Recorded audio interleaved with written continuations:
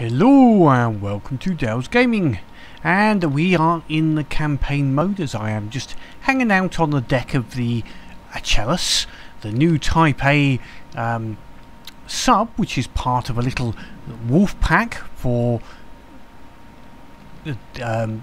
my navy, and we're about to embark on the expedition to raid the deep water guard. So we've got a little fleet up here, which I'll just rename this fleet to the wolfpack number 1. Just make that right, there we go. So plan, just to see how they perform, is you can see I've got 4 of them, and they're spread out quite a bit. We're going to this 46. We've got a little bit of support. Potentially, I think I'll bring up the rovers up here just to act as support depending on what they get. And then we'll go into this 56 and possibly get the fleet air arm to attack this base, which has got a Moray, Falkenheim, a number of defences, and then we'll see what is left on the map. I think we've still got a fair bit to go into the Janwald area, but we'll take down, possibly going down to get the wolf pack to come down to the south. We've also just had in our resource clipper from the 2 zones at the top and this one in the middle. They've taken all the resources now, so we've got a nice 50,000 resources sitting back at the base now, ready for potentially doing a nice big build of some description to take on the last areas of deep water guard. But I wanted to see how my little subs will do on their own in a battle against the deep water guard, against their expert ships. So let's have a look and see how it goes.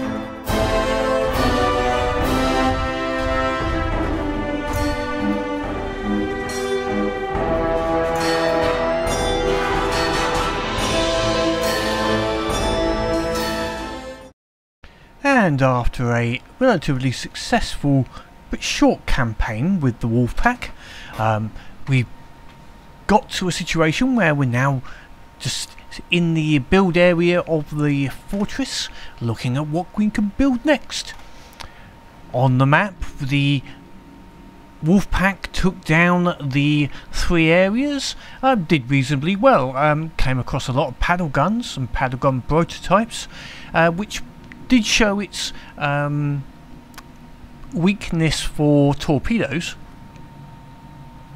but its own torpedoes took out the enemy regardlessly, and with 4 of them there, it was never actually too much of a problem, and they took out larger forces than their own value. We took out the base with the fighters and bombers, which was relatively simple, not as difficult as and we've now found the main fortress, which means really it's time to find a final force to really show the Deepwater Guard who's boss, and basically eradicate them off the map. So a little short video. Also, the game's got a big stutter at the moment. Don't know if it's purely because of block size or something spawned in. It seems to be happening no matter what vehicles I'm looking at or what I've spawned in, but it's just annoying. So sorry for even if it's sped up. The game's a little stuttery at times. Can't seem to find a way around it. I've even got rid of all of the large cannons and small cannons off of ships, just in case they were causing an issue. Anyway, end of that particular episode. I'll be building next, hopefully some sort of battleship. I think some sort of early period battleship seems to fit the bill and the theme, I think, to end their fortress. Any little extras, tips or etc. would be helpful, and also then we'll be looking at a next faction and changing the ships a little bit, upgrading them for whichever one we go for next. Maybe the White Flares or the Onyx Watch. We'll have a think about that over the next couple of days. Anyway, that's it for now. As always, keep playing the game, have fun.